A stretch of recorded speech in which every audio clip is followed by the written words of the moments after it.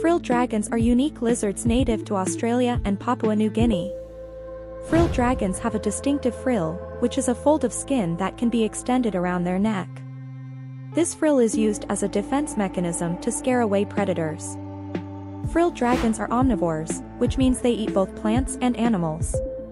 The frilled dragon's favorite foods are insects, fruits, and vegetables. Frilled dragons are shy and non-aggressive animals.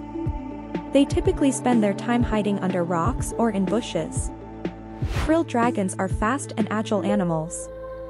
They can run at speeds of up to 20 kilometers per hour.